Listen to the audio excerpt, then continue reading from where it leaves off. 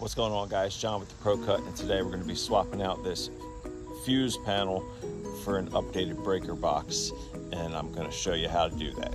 Now, it's a good thing to note the power is turned off at the meter from the electric company, so everything in here is dead. There's no live wires.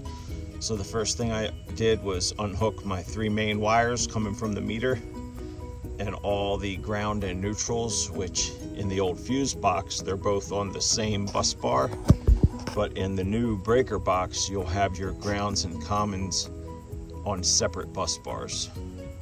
So the next thing to do is start getting my hot wires off. And I've got to mark all my wires that are hot. There are 2 black wires that they had tied on as extensions on a couple of these commons and grounds. So I've got to mark those so I know that they are in fact grounds, not hot. All right, so with some cutting and persuasion, I got the fuse panel out of the way.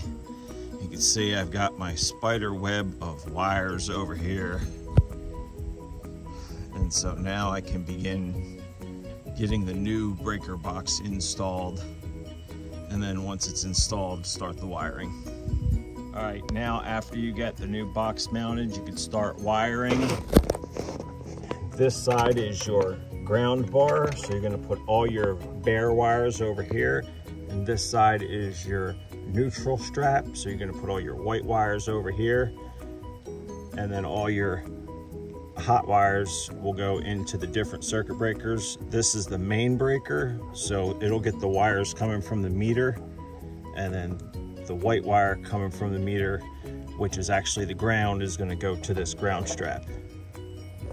You can see I've got a lot of the ground wires in. This white and black are tied into this big ground wire for the range power.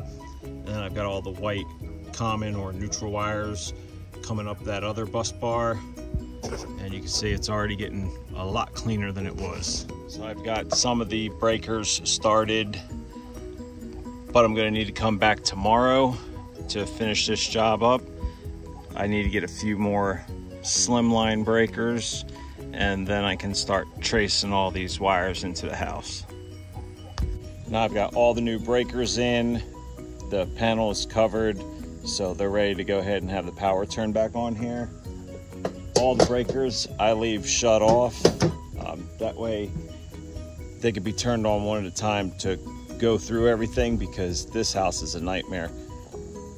But at any rate, job done, new electrical on the outside here. It is going to require a little bit more work on the inside though. All right, so this outlet is burned and melted to crap. And I took it out. They had the 2 white wires tied together and the 2 black wires going to either side. They were trying to use this 110 duplex receptacle as a 220 receptacle. Some people should not be allowed to breathe